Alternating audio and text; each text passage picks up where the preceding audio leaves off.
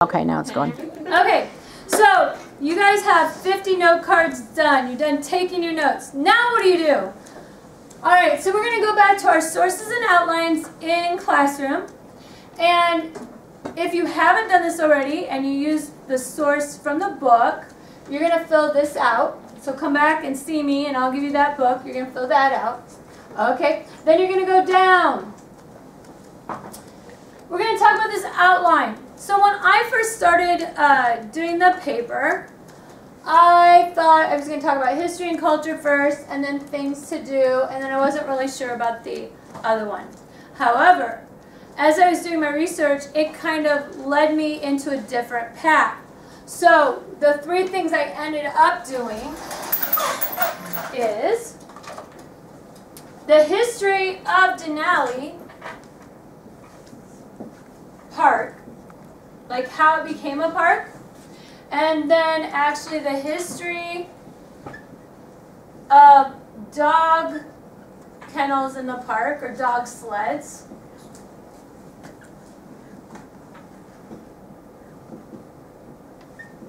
And then we actually did talk about the dogs. So it wasn't what I thought it was going to be, but as I was doing my research, these are the three things that we talked about with my notes. Now, if you did take notes out of that book and you had one of those folders, then, because I've looked at all of them, they gave you some history of your park. So one of your paragraphs might be about the history of your park. Maybe not. It kind of depends on you and what you did. But there is a good chance that you might have a paragraph about the history of your park if you use those sources that I have on my desk. Okay, so now that I have these three things, what do I do next? So now I'm going to go to my note cards. And I'm going to look at these. And that's why I had paragraphs up here. So can you go up, please? Thank you. Let's go to this one. My first fact, Carter, can you actually go control minus to make this bigger? I know that sounds weird, but go control minus. Thank you. Thank you. Okay. So Fort Jefferson during Civil War was a prison for the Union. Now this is not about Denali. I switched on me. So this would be a question mark. If I was doing Dry Tortugas, then Fort Jefferson during Civil War was a prison. It might be the history of the park, or it might be just the history in general. Or maybe you have one about Fort Jefferson. But right now this has nothing to do with my paper, so I'm going to put a question mark. I don't know where that's going to go. Go down to, thank you, that one, pick it. Okay. So, in winter months, may see a team getting harnessed or on a run. So it's talking about the sled dogs. So if I go to my outline, I see that my dogs, the history of the dogs is 2, and the dogs in general is 3. So I'm going to change that from a 2 to a 3. Because that's going to be my third paragraph. Okay, go to the next one.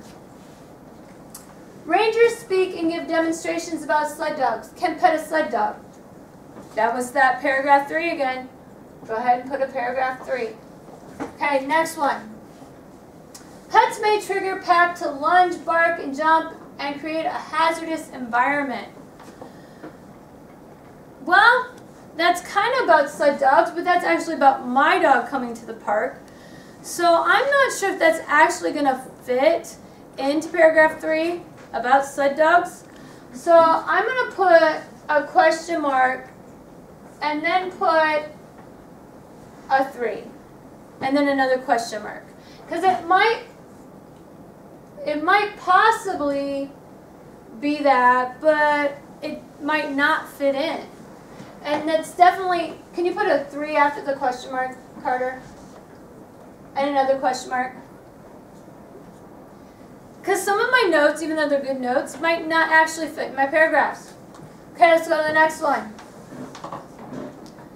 been important to Park for a long time and has become culture and resource. I'm talking about the sled dogs.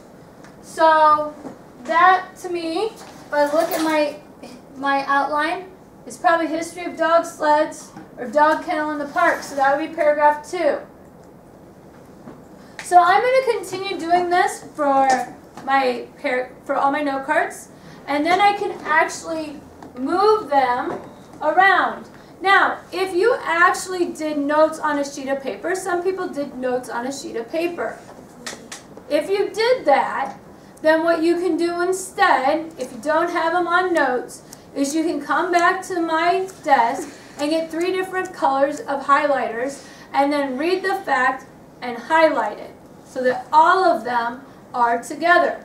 And then what I would do is I would open up a Word document and I would type them based on your colors. Does that make sense to you? Give me a thumbs up if that makes sense to you. Okay, this is only if you wrote it out on paper.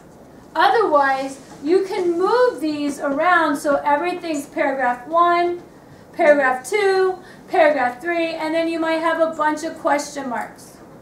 When you're finished with that, when you're finished with organizing your note cards, then you can go to classwork for period 5, or whatever class period you have, and you can come down here to the formal draft or formal outline of your paper, and you can click on that.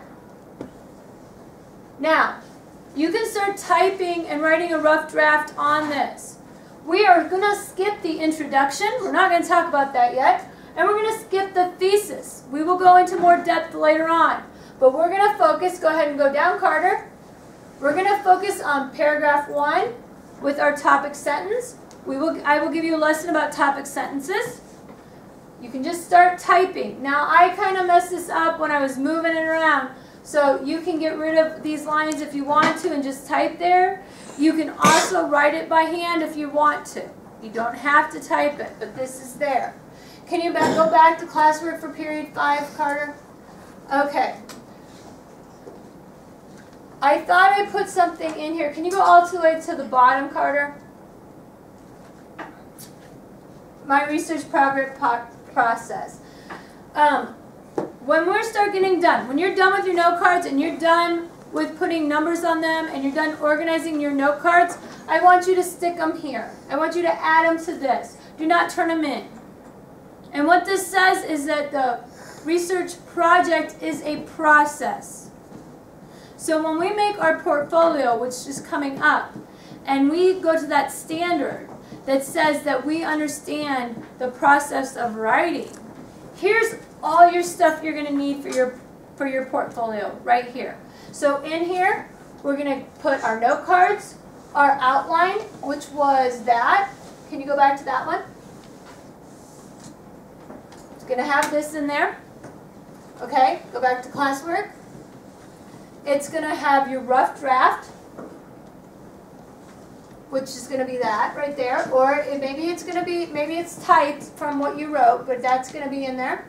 And then it's going to have your first draft and second draft and your final draft all in there. So it's all together. So when you actually turn this paper in, you're going to be turning in 5 to 6 things. And it's going to be all together. So that when we create our portfolio, which is coming up, all you have to do is go to this assignment and take it to your portfolio. Does that make sense to you? Okay. All right, go ahead and get to work.